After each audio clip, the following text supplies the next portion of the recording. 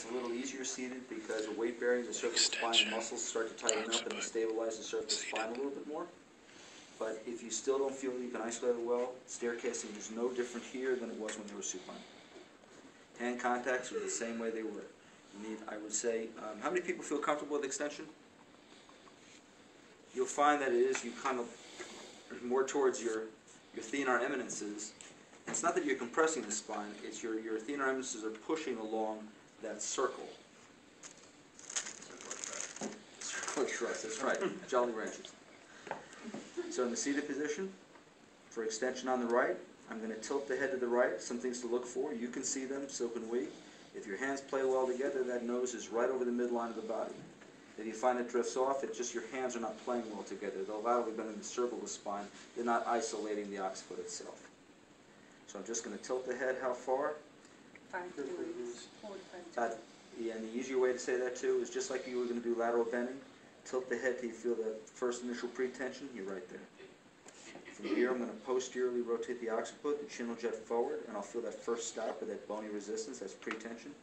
And then from there, I'm just going to lightly spring through. And if we do this correctly, that chin will just slightly jet forward.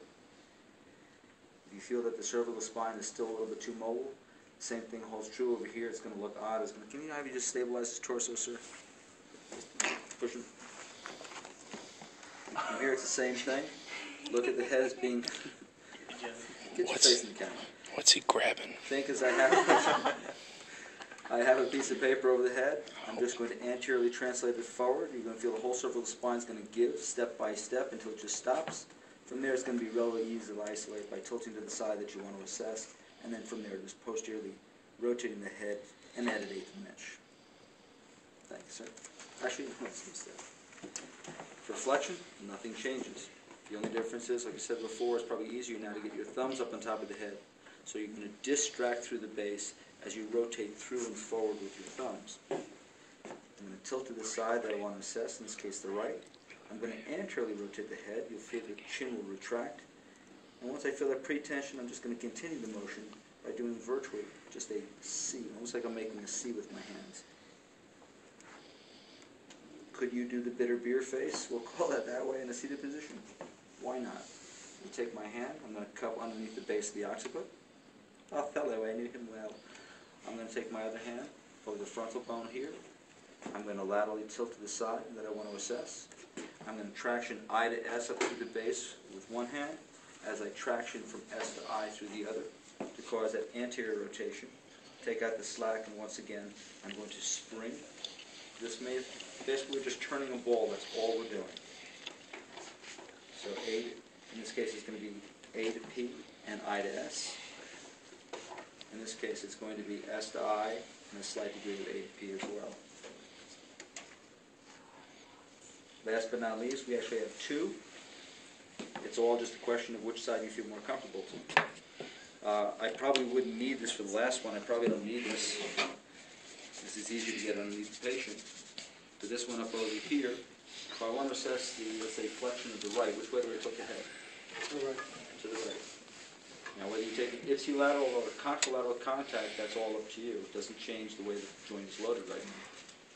For the contralateral contact, I'm going to use a thenar eminence up under the base. The easiest way to do this is if I took my thumb, found the mastoid groove, and just followed the mastoid groove up until my thumb came right up into the base, that would be one-hand contact on this side.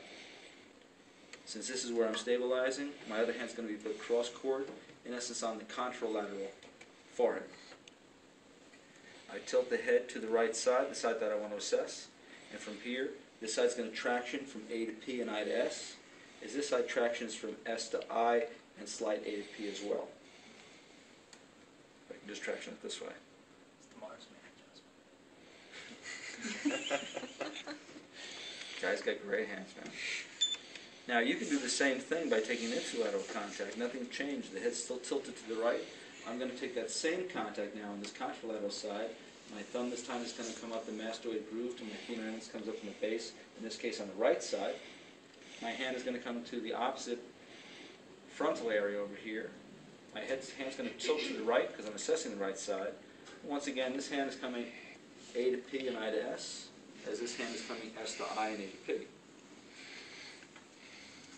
It's just a question of which contacts do you feel most comfortable with, which ways help you to isolate the joint the best, which way do you feel the motion the best. That's basically what it comes down to. Questions? Are you ready, sir?